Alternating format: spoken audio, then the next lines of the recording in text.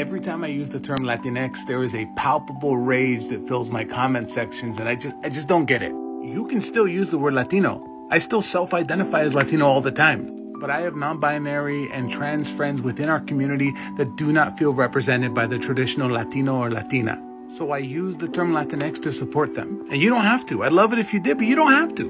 No one's hating on you for not using it. But if my using this term out of love for the people that I care about causes you to attack me in my comment sections, that's not going to change my mind. They matter to me, you don't.